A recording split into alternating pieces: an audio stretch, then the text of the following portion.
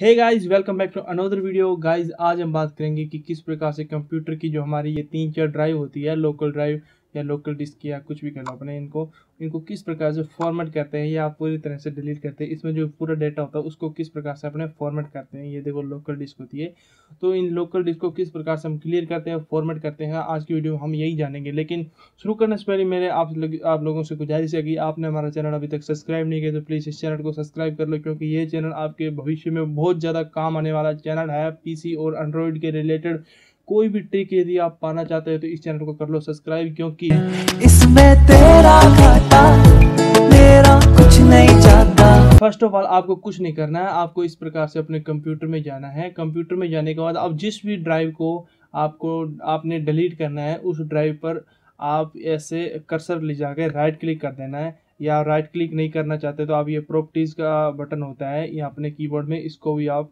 Click कर सकते हैं। ये प्रॉपर्टीज़ पर गया मैं, एंड ये फॉर्मेट का आपको ऑप्शन दिखाई दे रहा है, इस पर आपको क्लिक करना है। ये फॉर्मेट पर क्लिक करने के बाद गाइस अभी आपको कुछ नहीं करना है, सिंपल, ये सिंपल सा, बहुत ज़्यादा सिंपल है।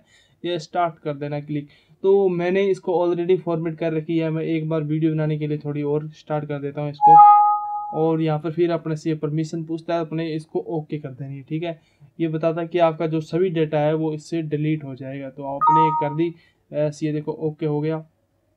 एंड अपने ये जो डिस्क है इसको पूरी तरह से डिलीट कर दिया, यानी कि फॉर्मेट कर दिया। अब अपने पास देखो 128 और 128 यानी कि 128 जीबी का जो स्पेस है अपने पास बचा हुआ है, यानी कि 128 जीबी तक अपने कुछ भी चीज़ इसमें डाल सकते हैं, इंक्लूड कर सकते हैं। तो आज की वीडियो में सिंपल यही था। तो वीडियो अच्छी लगी, वीडियो को लाइक करना, शेयर करना, सब्सक्राइब करना मेरे चैनल को। मिलता है अगली वीडियो में, तब तक के लिए बने रहे हमारे चैनल पर। धन्यवाद।